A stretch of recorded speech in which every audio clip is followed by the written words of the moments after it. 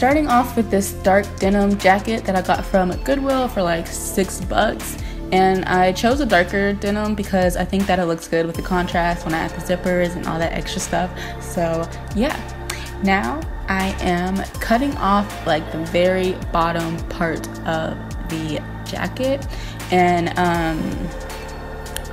we're gonna use this a little later. You'll see I'm gonna add a little something. We're gonna use it as like a little waist belt thing, so I'm cutting that off. And now I'm going to just go about 1/3 up because that's the length that I wanted my jacket, and I'm just gonna cut that bottom portion off. So the way that I'm cutting this jacket is a little strange, but I wanted to make sure that it was like as even as possible. So I'm just like basically cutting the front part, and then I'm gonna turn it over and I'm gonna cut off like what I just cut, I guess, cut the front part off. And then now that I'm at the back of the jacket, I can just cut straight across and I don't have to worry about it being uneven or anything like that. So I just feel like he made it easier, but if you have a easier way to cut it, then go ahead and do you, boo. Now I'm gonna go ahead and just pick random spots on my jacket and distress those spots. So I'm just taking some scissors and I am carefully, it doesn't look like I'm carefully doing it because I sped it up, but I promise you I was being as careful as possible, even though I ended up cutting myself somehow. But I'm just like taking the scissors and scraping the denim so that we can get that distressed look. By the way, please ignore that leopard print that is on the jacket. I'm gonna like cut that out because it's so ugly. So now I picked a random spot on one of the arms of the jacket, and I'm basically just cutting like slits going down the arm just to give it a different distressed look. And yeah.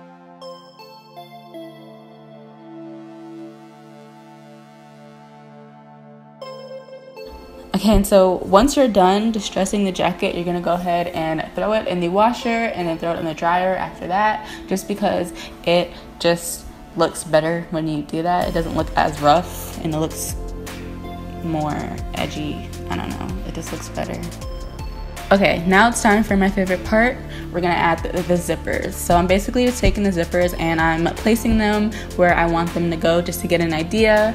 So now I'm just taking my scissors and you're gonna cut straight across wherever you decided to, you know, place your zippers at.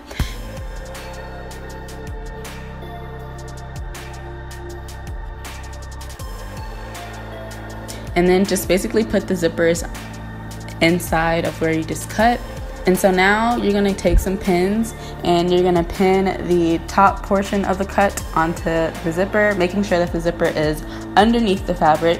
And you're gonna do this so that it's easier to sew it, obviously, or if you're gonna glue it, you can glue it as well, and you don't really have to worry about the pins. You can just take some glue, dab it on the zipper, and then fold the fabric on top of where you just glued.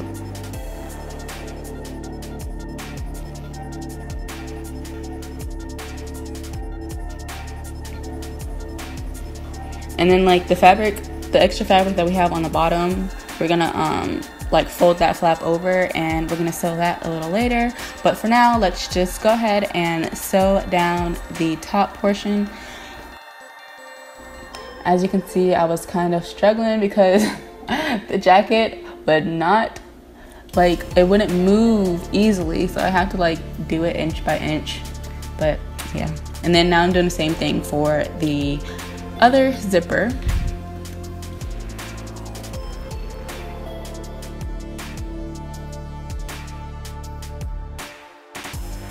So now that we're done sewing the top portion of the cut, we're gonna go ahead and move down to the bottom. And I'm basically just folding over the extra fabric and pinning it down just because I wanted it to be a little, I wanted to have a little more contrast to it, add a little more color, and I think it looks pretty cool and edgy.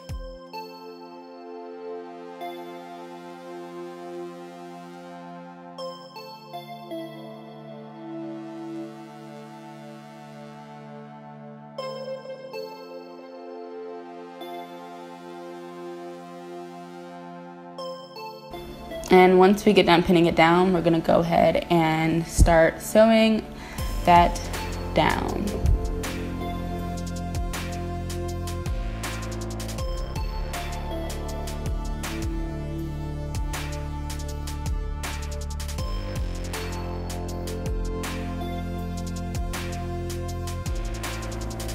I'm so sorry. I did not realize that my arm was in the way the entire time.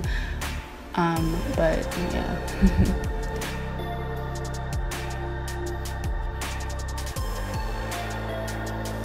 So once you get done sewing, you are all finished, and here is the final look.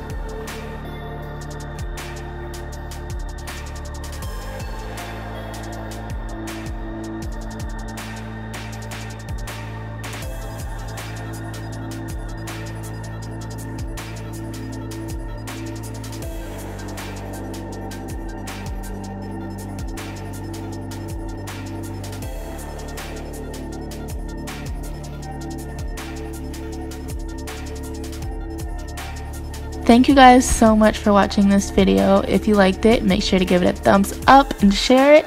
And don't forget to subscribe to my channel and turn on your post notifications so that you're notified whenever I upload a new video. Love you guys. Bye.